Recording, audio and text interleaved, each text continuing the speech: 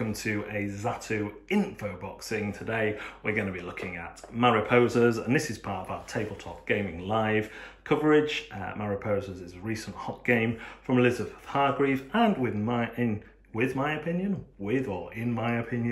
it is rightfully so. It's quite a special game that does something quite unique. So let's pop all the stuff back into the box and show you the components as we go. First we have these tubs, which if you've had a Stonemaier game before, you're used to them. And these hold the flower tokens that you'll be picking up as you go around the board. Now, I like having tubs more than I don't like having tubs, but these tubs are a bit peculiar because they're deeper in the lid region than they are in the base region. So if there were any more tokens than that, you'd probably want to open them upside down. Now that's a little bit of a fussiness. They also do have butterflies on, not flowers, but that's a little bit of fussiness. So you have 1, 2, 3, 4, 5 tokens holders, and all the flower tokens go in there. Next you have the butterflies themselves. I'll just grab some of these and the dice. Try and grab a 4er. These are great. These butterflies, you're going to be moving around the board, and they all come with different generations. So this is a generation 3. Generation 3 can only give birth to a generation 4. That's a generation 2. The generation 4 butterflies are also double-sided, and they are double butterflies on the back. So they are worth double the points.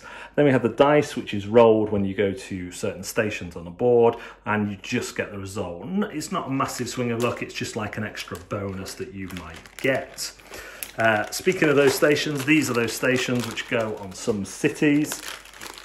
Nice quality cardboard, and essentially if you go and they're this way round, you will flip it over and get what's on the back.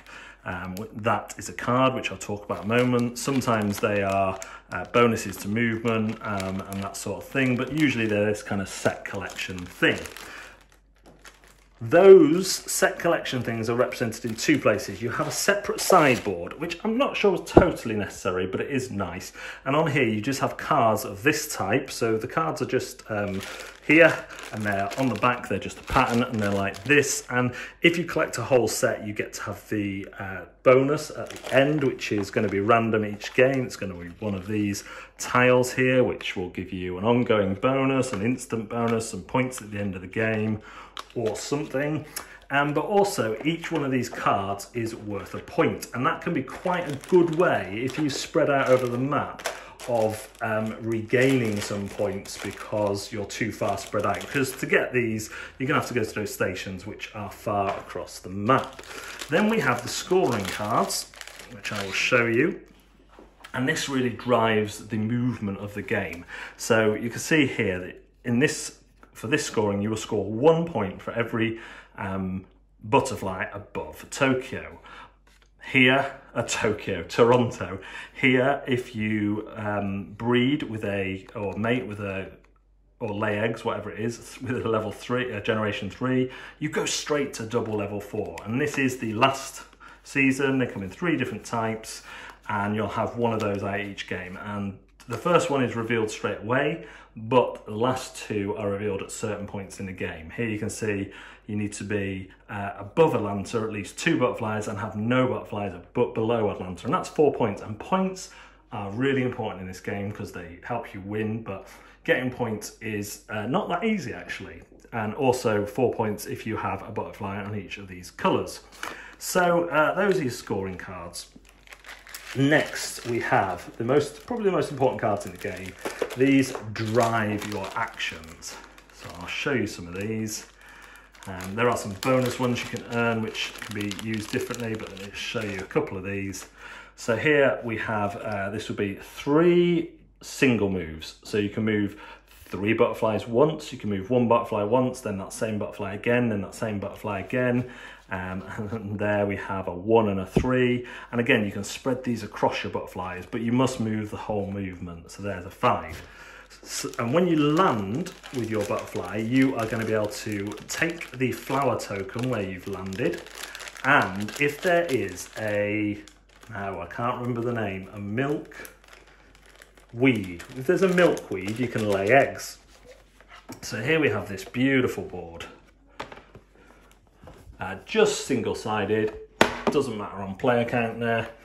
Away, knock it, knock it.